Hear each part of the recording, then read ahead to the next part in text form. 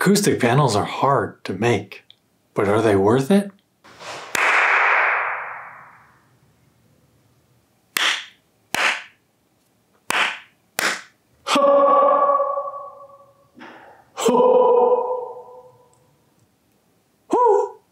Reverb.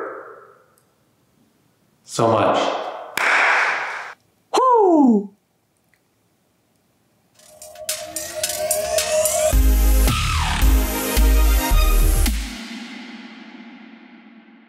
Oh, hello. Thank you for joining me. And just to be transparent right up front, this is not a step-by-step DIY acoustic panel build video per se. I will roughly go over the steps I took to build them and the issues I ran into along the way, but this video is more about taking you all on a little journey, going over what I found after venturing deep down the rabbit hole of acoustic treatment. And I mean deep. What started this journey was my stupidity. You're welcome. Remember this dum-dum who decided to put foam squares up because they'd just been gathering dust for years and it wouldn't cost him any money? Well, after doing some tests and just listening more closely to how little they were affecting the sound of this room, I knew I needed to stop being a lazy dum-dum and look into treatment that actually worked. Andrew Robinson mentioned in a recent video of his how acoustic foam squares don't really do much unless you plan on covering every square inch of the wall and ceiling with the stuff. He's 100% correct. This foam is good if you cover every inch of the inside of a little vocal booth, for example. Sure, but that's about it. So back to the acoustic journey, let me tell you, there are countless videos out there regarding acoustic treatment, the science behind it, what's good or bad, what to avoid, what to definitely do, etc. times infinity. But the most difficult part about going down this rabbit hole is you'll find one thing you latch onto, then not much later in your research you find something that is completely contradictory to the other thing. It is maddening to say the least. But before I even began to contemplate building my own acoustic panels, I reached out to a few acoustic treatment companies to see if we could strike a deal. Because once acoustic treatment is there, it's pretty much gonna stay. So I thought I could then entice some companies to hook me up with a few acoustic panels that would then be seen by millions of adoring fans with every subsequent video that I recorded in this testing theater. Hey, I can dream, can't I? So after I fired off those emails, can you guess who got back to me? No one. Not a single one. Ugh, I was already behind schedule with this testing theater anyway, so taking that plunge into DIY acoustic panels would mean even more time added to the completion of this theater. And researching DIY acoustic panels is its own YouTube rabbit hole. But even that meant I had to be cautious of the science behind what materials they were using, etc. Because, just a fair warning, there are lots of DIY instructional videos out there from woodworking experts and other handyman channels that sure make the panels look pretty. But then I looked at the comments section and saw so many complaints from those who knew a thing or two about audio, or even actual audio engineers saying they were spreading misinformation. Ugh, again. But here's what's so tough about me even uploading a video like this out there on YouTube. I bet what I'm about to say contradicts somebody else's video. But look, I am far from an expert. I am not an acoustician. I never set out to preach in my videos that it's my way or the highway. You make your system sound the way you want it. But I sure hope that you trust my judgment to some degree, since I spent a long time researching this topic so that you wouldn't have to. So let's first give credit where credit is due. For building my DIY panels, I was drawn to this video here called How to Make Real Acoustic Panels from John Heiss, which I'll put in the description below. He graciously answered my questions in the comments section, including steering me to another YouTube channel that he goes to for knowing about science behind acoustic panels, which is Acoustic Insider. Kindness goes a long way, folks. So why fight with your fellow YouTubers when you can gain invaluable insight from them? Am I right? John specifically suggested this video titled Acoustic Panel Placement. Do you need an air gap behind your panels? Long story short, yes, you do need an air gap. Or at least you should if your space allows for it. Why? Because it essentially doubles the effectiveness of the panel. But here's the thing, the amount of space in that air gap should equal the thickness of your panel. If you have a panel 2 inches thick, for example, mount it in such a way where there is a 2-inch air gap. But if your air gap exceeds the thickness of the panel itself, say you had a 4-inch air gap while only using a 2-inch thick panel, it can introduce dips in the mid frequencies. No bueno. He goes over this extensively in the video with charts and graphs and the works, so I highly suggest you watch it for yourself. But only after you watch this video until the end, right? By the end of the video, he mentions that the most effective thickness for acoustic panels to absorb high, mid, and bass frequencies is 6 inches. Wow. My testing theater is only 11 feet wide, so having 6-inch thick panels with a 6-inch air gap on top of that would just be too close for comfort. But if you're watching this and you have a particularly wide home theater space to where you can subtract a foot in from each side and still be okay, by all means, go for it. Anywho, back to John's video about actually building the panels. He uses some 5.5-inch thick rock wool insulation you can get at a hardware store. So almost 6 inches, so that's great. But even then, that's still a bit thick for my little theater, so I personally went with some 3.5-inch thick insulation I got from Home Depot. Something is better than nothing, and 3.5 inches is better than 2 inches, especially with an additional 3.5-inch air gap. It's still gonna be a tight squeeze, but I can manage with my panels coming out a total of 7 inches from the walls. But one huge reason I went with John's build is because they were made to be mobile, connected to floor stands, which is rare to see. For me, this would be perfect, since I'll be changing speakers out a lot, changing speaker configurations, so the positions of my side panels can be flexible with that. And it would also be that much easier to get the desired air gap if they're just standing on the floor. Another reason I liked John's design is that his frames are only 15 inches wide, which is wide enough for your typical in-wall installation from the hardware store. A lot of prefab acoustic panels are 24 inches wide because that's the typical width of a sheet of Owens Corning 703 insulation, the industry standard in the world of acoustics. But Owens Corning 703 insulation is not cheap. And to make them as thick as I want them, I would have to double up on a standard 2-inch thick sheet. Can you see why I went in another direction? The other convenient thing about getting some insulation from Home Depot is that they come in sheets. So I knew I needed to make frames that could accommodate a space that was 15 inches wide, 47 inches long, and 3.5 inches deep. John definitely has an incredible woodworking shop with all the necessary tools to make the job a little more... Did you hear that thunder? John definitely has an incredible woodworking shop with all the necessary tools to make the job go a little bit more smoothly. I have access to my brother-in-law's shop, which is not too shabby, but my woodworking skills are definitely subpar compared to John, so I had to make some modifications to my build. Since John went a little bit fancier on some aspects that I just couldn't pull off. To start, one modification I made to the frames themselves is that I went with a 3.5-inch thick MDF instead of plywood. I figured if almost all the speaker manufacturers out there build their speakers out of MDF, why not build my frames out of that as well? But just a warning right out the gate, since MDF is fiberboard, essentially wood fibers compressed into sheets, it is more fragile than plywood. More on that later. Since I have access to a table saw, I got a couple 4-foot by 8-foot sheets of MDF at Home Depot, knowing I could cut down these sheets into 3.5-inch planks, making up the long and short sides of the frames, as well as cut some support beams that would span the middle section. As you can see here, without the support beam, it bows in quite a bit, which is something I don't want happening when I get to the step of pulling the fabric nice and tight before stapling it down. So with some wood glue and brad nails, I built the frame. Stepping back a bit,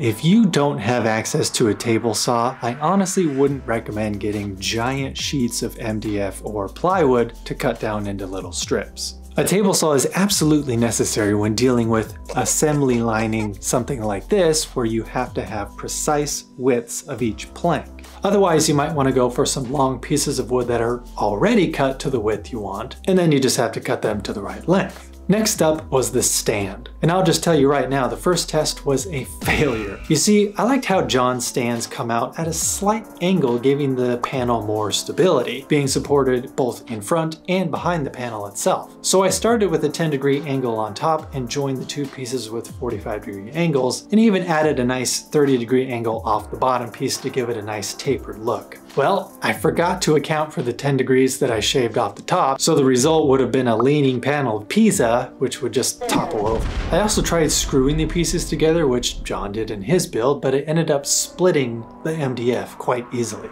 Remember how I said MDF is pretty fragile? Yeah. So it was nothing but brad nails after that. Back to the drawing board, I took a 15-inch piece of MDF and still cut 10 degrees off the top and still cut 45 degrees off the bottom. Turns out a 15-inch piece of MDF sticks out about 2.5 inches past the front when 10 degrees have been shaved off the top. Since I need a 3.5-inch air gap from the wall, the back of the stand needs to allow for that. So doing some quick math here, a 3.5-inch air gap plus a 3.5-inch thick panel plus 2.5 inches that it sticks out from the front means I need to work with a 9.5-inch bottom piece. So once I had 16 pieces cut to 9.5 inches, I then needed to account for that 10 degrees off the top. So I then cut a 55-degree angle off the bottom pieces. Ah, ain't geometry great? While the glue was drying in the adjacent garage, I drew lines on them where the support beams would go. I then cut 8 12-inch pieces to act as the support beams. Then I assembled them all together with more glue and brads. I then put some glue on the tops of the stand and carefully set the panel on top, finishing it off with some more brads. I built out one frame all the way first, just to make sure all the pieces fit properly, and sure enough, the panel was nice and vertical. It seemed pretty stable too, which was such a sigh of relief. Since I didn't want any distractions or anything altering the picture quality of the TV in my theater, and to give the frames and stands a nice seal,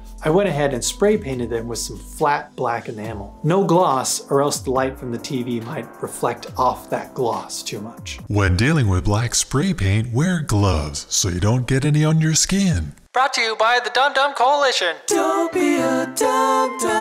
And now, the fabric. This is another alteration I made since John used some really cool spline techniques on the front and rear of his panels. If you are capable of working with the precision of splines, please do it. It looks much cleaner than staples. In my future dream home theater, I will definitely attempt to do what John did because the result is very elegant, worthy of a high-end studio or home theater space. But since this is my testing theater built for utility and not looks, I just went ahead and laid out the fabric, stapled the backside, cut off the excess fabric, flipped it over, put the insulation in, stapled the front side, and cut off the excess once again. When dealing with insulation, don't forget to wear eye protection, a mask, and gloves because that can irritate every orifice and your skin. Thank you. I then repeated that several times until I had a total of 8 panels on stands. Next up were the 4 panels without stands that would be mounted to the ceiling. Since I wasn't dealing with stands with these panels, after stapling the fabric on the back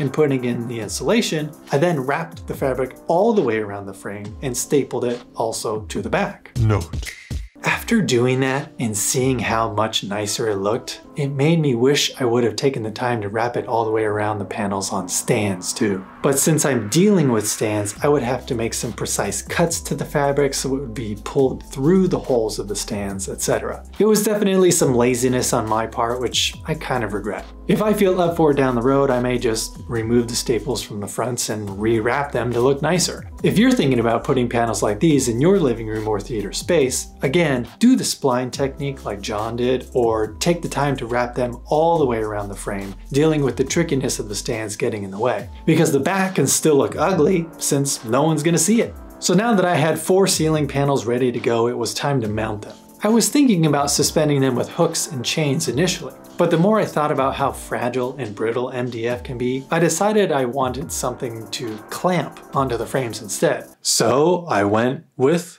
clamps. And I chose these little DeWalt clamps from Home Depot specifically because of this little hole here. That way I can attach either a hook or something to it for easier suspension. I spray painted these with that same flat black enamel to better blend in with the darkness when I'm watching a movie. While I was about to assemble my Jimmy rigged ceiling mounts, I noticed something that I didn't plan on working this well when I chose these DeWalt clamps. As you can see here, when I set the width of the clamp to 3.5 inches, the full length of the clamp happens to also be 7 inches. So that automatically gave me my 3.5 inch air gap. What a little happy accident that was. We don't make mistakes. We have happy accidents. So just to make sure my plan worked, I assembled the rigs with toggle bolts, washers, and a chain link, measured and made marks for one ceiling panel, installed the rigs into the ceiling, and with the help of my wife got the panel in place. Voila! And thank goodness it was nice and sturdy. Turns out, after all was said and done, the air gap actually turned out to be 4 inches and not 3.5. Not perfect, but it'll do. So I proceeded with the other 3 panels. I have a total of 12 panels and the layout is as follows. 3 up front on the ceiling, 1 spanning horizontally in the back, 2 on each sidewall at the first reflection point, 2 on each sidewall at the second reflection point, and a 3rd on each sidewall at the reflection point of the surround backs. Wait, what's a reflection point? It's literally that. A reflection. The simplest and most common way to find your first reflection point is to sit in your main listening position, have someone else hold up a small mirror, slowly move along the sidewall, and stop when you see the reflection of the tweeter of the closest speaker. Make a mark of it because that's where the center of your first panel should go. Then tell your mirror helper to keep going along that wall and stop when you see the reflection of the tweeter of the further front speaker. That's where your second reflection panel should be placed. And repeat the process on the other wall. And the proof is in the pudding, folks. I know I played some of it at the beginning, but here it is again, just for comparison.